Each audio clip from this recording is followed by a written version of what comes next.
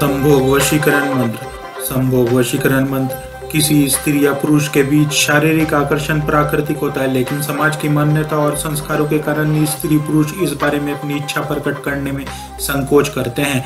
भारत में प्राचीन काल से ही संभोग वशीकरण मंत्र का प्रयोग होता रहा है।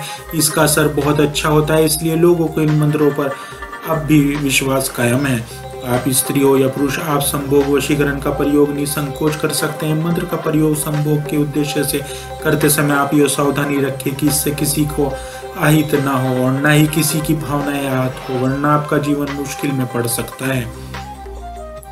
शारीरिक संबंध एक संवेदनशील मुद्दा है। यदि इसमें कुछ लापरवाही या भूल की तो बाद में समस्या हो सकती है। आप किसी व्यक्ति पर संभोग वशीकरण मंत्र का प्रयोग करने से पहले यह जान ले कि उस व्यक्ति से संभोग आपके जीवन को किस तरह से प्रभावित कर सकता है। आवश्यक सावधानी के साथ संभोग वशीकरण मंत्र भी जिस भी स्त्री या पुरुष से आप संभोग करना चाहते हैं उसकी एक फोटो को अपने सामने रखकर इस वशीकरण मंत्र का 121 बार जाप करें। मंत्र इस प्रकार है। ओम कामदेव संभोगर अमुक वंश वंशे कुरु कुरु स्वाहा। इस मंत्र में अमुक के स्थान पर उस महिला या पुरुष का नाम लेना है जिससे आप संभोग वशीकरण करना चाहते हैं। अब फोटो पर अपनी अनामिका उंगली को फेरते हुए वंश वंशे कुरु जपे। संभोग वशीकरण मंत्र का प्रयोग कभी भी किसी का अनुचित लाभ उठाने के लिए या बाद में उनकी भावनाओं से खेलने के लिए नहीं करना चाहिए। यदि किसी स्त्री या पुरुष के शरीर में आपका रस आता है तो इसमें प्राकृतिक आकर्षण ही होता है। इसमें कोई गलत नहीं जब तक कि ये जबरदस्ती ना किया जाए। संभोग वशीकरण के प्रयोग में साथी की सहमति की आवश्यकता होती है, इस बात को नजरअंदाज ना करें। तो आइए जानते हैं संभोग वशीकरण मंत्र से कैसे किसी स्त्री या युवती को शारीरिक संबंध के जरिए राजी किया जाता है। मंत्र इस प्रकार है।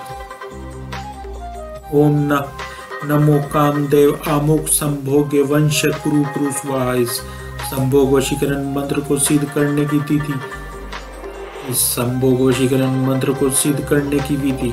इस संभोग वशीकरण मंत्र को सिद्ध करने के लिए शनिवार या रविवार की रात सही होती है। शनिवार करके फर्श पर आसन लगाकर बैठ जाएं।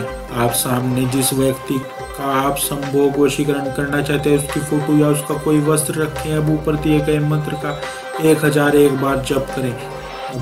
अगले 3 दिनों तक इसी तरह रात में 7 बार उच्चारण करें और उस व्यक्ति की फोटो या कपड़े अपनी अनामिका उंगली घुमाएं। इस साधना के संपन्न होने पर उस स्त्री या पुरुष के मन में आपके प्यार की ज्वालामुखी भड़क उठेगी। इस संभोग वशीकरण मंत्र की साधना करते समय मांस मदिरा के सेवन से बचें। उस व्यक्ति की फोटो हमेशा साथ रखें जिसे आप वश में करना चाहते हैं। शादीशुदा को वश में करने का संभोग वशीकरण मंत्र आप प्रयोग करके